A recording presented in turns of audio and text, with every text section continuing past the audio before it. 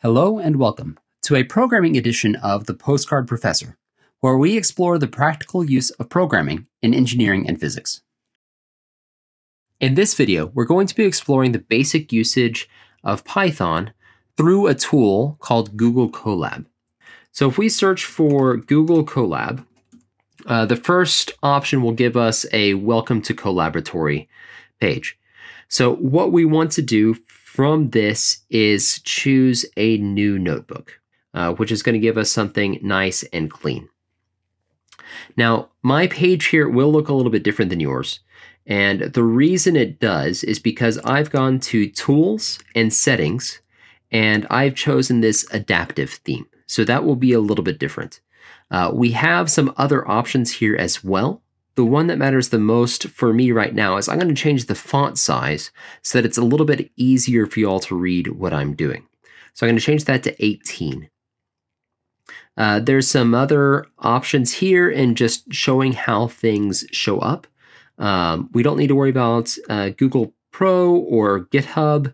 The miscellaneous, these are purely for fun. If you have some time, play around with those. They're kind of funny. Regardless, we now have a clean programming environment that we can use in order to perform some basic programming tasks. Now, before we get started, it's helpful to name the notebook that you're using. So I'm going to just call this Basic Colab Tutorial. And there's some helpful commands that I like to use at the beginning of every code. So those are reset, from numpy import all, and from matplotlib pyplot import all. So this first command gets rid of any variable definitions that may be saved from previous runs. The second thing, imports, brings in a bunch of variable definitions like pi and some function definitions like square root. It also will bring up a linspace command that we'll use later. This third line allows us to access some plot commands. So using this, we'll be able to create some plots later. Now, as good practice for any program that you write, it's very helpful to write comments. So a comment in Python is anything that starts with a hash sign like this.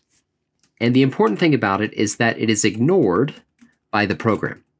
So we can write whatever we want there. And really what we're doing here is we're writing notes to ourselves and to other people that might be using this code.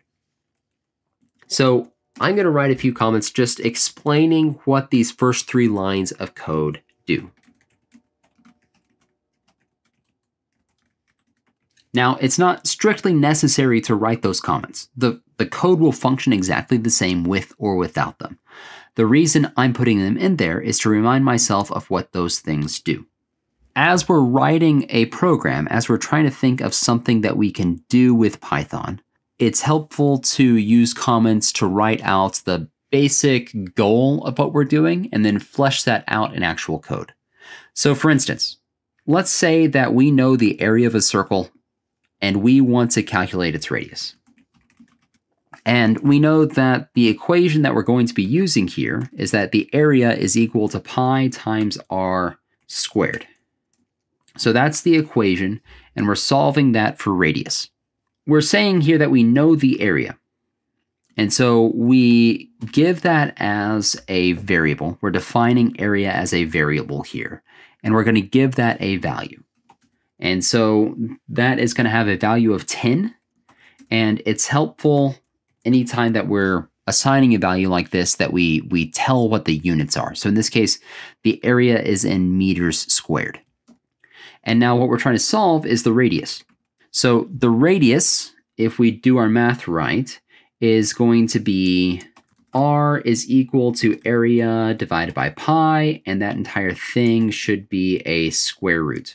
So that should be our formula here. So the square root of the area divided by pi. Now in my comments up here, I used r as the name. In my code, I used radius as the name. it doesn't matter what we call these things, right? We could call them X, Z, P, whatever. It doesn't matter. But it's always useful to have as helpful of names as possible whenever we are writing code. Our goal is that we can look back at this later and understand what we were trying to do. So when I'm trying to define the area, I'm going to use the area. And if I wanted to be even more specific, say that we were doing multiple areas, then I could call this the area of the circle. And using capitals to split up words is a good way of doing it. You can also use underscores. So you could say that this is the area of the circle. And of course, we need to be careful to go ahead and use the proper name everywhere whenever we change it. So if you double click on something, it'll highlight the entire variable name, and you can see where else that pops up. If I misspell this, then that doesn't pop up exactly the same way. So I can kind of check my code as I write to make sure that I'm spelling things correctly. Let's be a little extra here and call this the radius of the circle, which is going to be square root of the area of the circle divided by pi.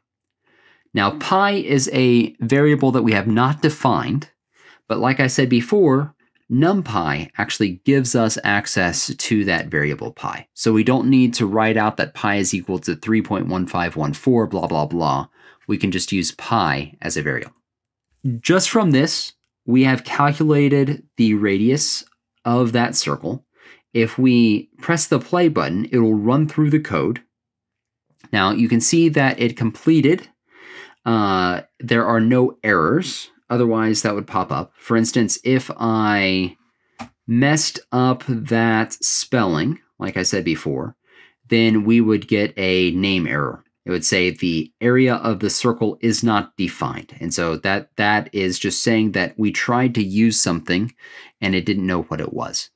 So running it like so, nothing popping up below just tells us that it did run correctly. However, it's not actually spitting anything out for us to see. And so what we need to do is use a print statement. And so the simplest way of doing this is to just print the radius of the circle. And actually, now that we've run it once, it actually allows us to autocomplete.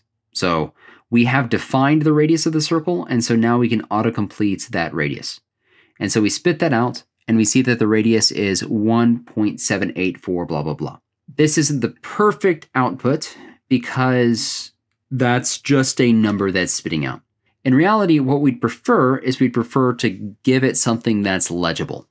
What we can do is we can put a string in front of this, and we can say that the radius is that value. And then that string, the radius, the string is defined by those two apostrophes. The radius is equal to the value that we had before. And if we wanted to do a little bit more, we could include the units here. So now it says that the radius is 1.784 meters. We can get more complicated with our print statements. I'm not going to cover that in this video. It's already going to be long enough. But that is an easy way to keep track of what these different values that we're printing out mean. Just give it a short definition and include the units. This is all I want to do with this section of code. So what I'm going to do is I'm going to create a new code block. This is going to be intended to run separately, but it's in the same notebook. This is a good way to separate out problems whenever you are doing a homework set in Colab, for instance. So if you have multiple problems that you want to include on a single document, you can keep them all together, but still have some separation in those code blocks. So we're going to copy those first three lines, right? We want to reset. We don't want anything from our first block to contaminate what's happening in our second block. These are intended to be two completely separate blocks of code. Now, what we're going to do this time is we are going to create a plot. What we want to do is we want to use the plot command, which is going to have some group of X values and Y values. And so we need to define both of those things. If you ever want to see what a command requires, you can hover over it and it'll bring up a bit of information about it. Now, oftentimes there's just way too much information for you to use, but if you scroll down a bit, you can usually find some examples that are a little bit helpful. So the base usage of plot is just to have some amount of x's and some amount of y's. And so that's what we're going to do. We're going to have an x and a y value. We can define these x's manually by using a list in Python. So we're going to have 0, 1, 2, 3, 4 as our x values. And then for our y values, we're going to have some other group of numbers. Kind of random, but that's fine. That's the goal. Then when we run this, it'll create a plot based off of those numbers. Now, typically, we don't want to manually put in all those numbers. We're doing calculations using Colab because we don't want to have the numbers already. So for our x, we're going to use the linspace command. And what this does is it creates an array automatically between 2 points. So we're going to go between 0 and 4, and we're going to have 11 points. And just like plot, if we hover over linspace, we can see what the usage should look like. So if we look at this, we have a start value, a stop value. Those are the first two. And then it says num is equal to 50. If you see anything like this, it means that it has a default value, but we can override that. So the default is to have 50 points. We're going to just have 11. So we're going to have 11 points between 0 and 4. So let's comment out these other two lines because they'll be broken if we don't do anything else. And then let's just print x to see what this linspace command does. And so you can see here that our values are 0, 0.4, 0.8, 1.2, and so forth, up to 4. So we're between 0 and 4. And if you count these, you'll see that they're exactly 11 points. Going back, we want to use math in order to find y. So an easy way of doing that is to just define x minus 2, for instance. So we can use an equation based off of this array that we've defined, and then we can plot those values. So this is kind of an ugly plot, but we see that we're going from 0 to 4 in the x, and we're going from -2 to 2 in the y. And so y is equal to x minus 2 at every point on this line. Let's make this a little bit more interesting and square this value. Now, the squaring in Python uses this double asterisk rather than the upwards caret. So just be aware of that. If we do that, now we have a parabola. And we know that we can modify the parabola by adding or subtracting at the end. So let's do +1. And we get the minimum value at 2, as we expect. And that value is 1. So this was a very basic plot. What we'll do now is try to create a plot that's useful, apply some labels to that, and make it a bit more interesting.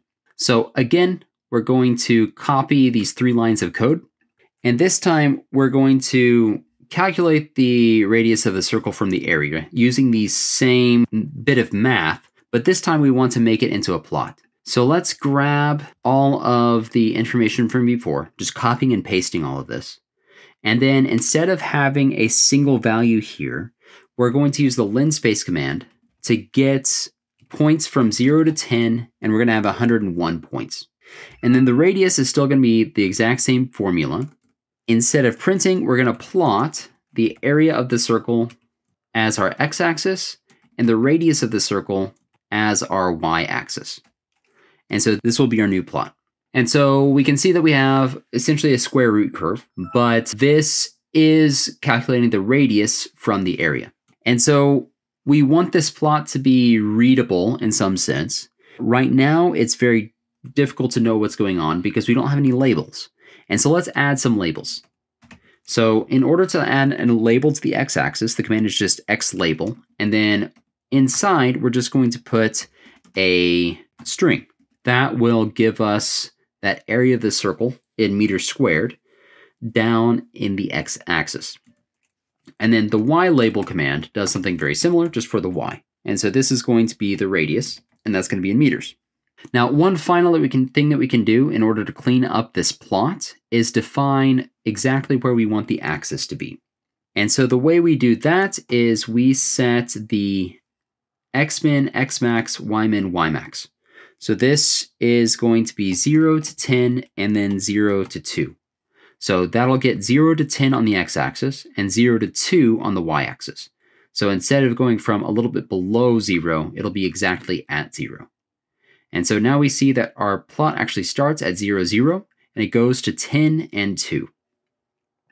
So it's always nice, in my mind, to have plots that start and stop at good, clean numbers. It's easier to see what's going on. Now, there's a lot more that we could do with that plot, but that is plenty for today. This was intended to be a basic tutorial of how to start up Google Colab, how to use it to do some basic coding, both basic calculator type coding and then also how to do some really basic plots. In any case, I hope this was helpful, and I will catch you next time.